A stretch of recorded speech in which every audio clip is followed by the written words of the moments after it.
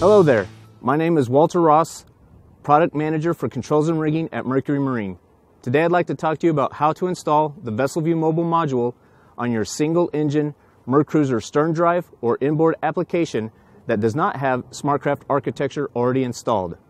In order to do that, what we'll do is locate the 10-pin SmartCraft connection on the engine and install the VesselView mobile module into that location. Typically it is a yellow termination resistor, a purple weather cap, or in today's case, a red termination resistor on our 6.2 liter. What we'll do is we'll unbox the module. We'll look at the connectors available on the harness.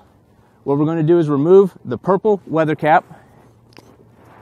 We're going to locate the termination resistor that's on the engine,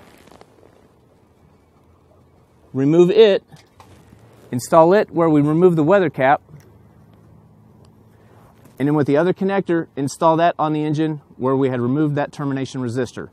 Then we need to locate the harnessing and the module in such a way that it does not interfere with any rotating, moving, or hot equipment in the engine compartment.